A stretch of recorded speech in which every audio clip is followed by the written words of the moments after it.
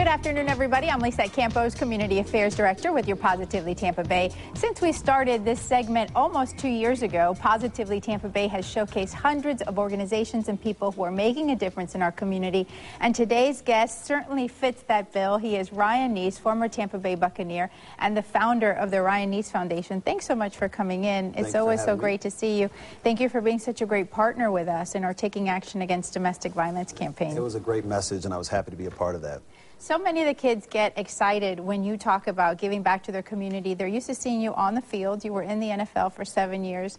But what a lot of folks don't know is that even when you started the NFL, you were doing projects in the different communities where you were working. Yeah, absolutely. When I first came here to Tampa Bay, I didn't really know anybody here in the city, and obviously I'd go to practice and play with my teammates and hang out with them. But I spent a lot of time in my free time in the community, volunteering, working with different nonprofits, and really just enjoyed the platform that football gave me. And the more that I could give back and the more that I could do in the community, the better I felt. And it's been great. The Tampa Bay community has been always great to me, so it's special. So many of the celebrities were watching video of you at Christmas time when you go out and you help the families in need and the kids at the hospital. So many of the local celebrities really limit their community service work to the holidays. However, you've got programs that are happening throughout the entire year. Tell our viewers about the Good Samaritan program. We do. We started our foundation about 4 years ago, and we saw people still falling through the cracks. Even though there's a lot of really great nonprofits here, we saw some still tremendous needs. And so we developed the Good Samaritan Scholarship Program, where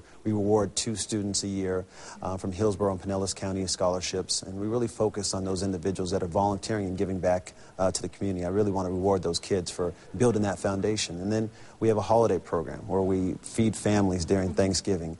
We work with kids during Christmas time, and that's, big numbers, 400 to 500 families during Thanksgiving, 100 kids during the holidays. And then we have a mind and body clinic where we teach kids about becoming better athletes, not from the outside, but really from the inside out. So we teach them about nutrition. We teach them about mental focus, about being a good character, about motivation. And we bring in really good speakers to come in and educate the children. Then we also teach them the physical components as well. And we have coaches and players come and show them things they can do to enhance them as athletes. So it's really great. And we do a lot of really special things with our programs. And we have some new programs that are coming up that are just adding to our plate against the fight against childhood obesity, which is going to be a great program for us. And we have another program called The Power of Giving. And that's going to be an exciting event on Labor Day as well. Right. Well, we'd like to give our viewers information on an event where they can connect with you and connect with the organization. We're talking about the 4th Annual Ryan Nece Foundation Benefit Gala. We've got some information on the screen. This is happening on Saturday, June the 19th. Tickets are on sale already. It has a